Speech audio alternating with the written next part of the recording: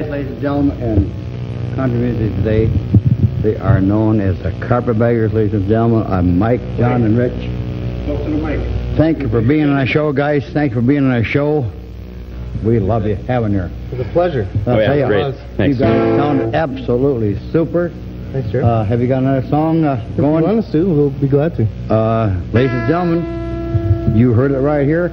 The Carpetbaggers, they're going to do another song, and after they finish their song, ladies and gentlemen, we're going downstairs for another great interview from Viva and Jerry's Country Music Videos. We're going downstairs, ladies and gentlemen. So here again, ladies and gentlemen, three great guys. They're super. They're great friends of mine, and I'll tell you, you guys sounded absolutely wonderful tonight. You guys, I don't know how you do it.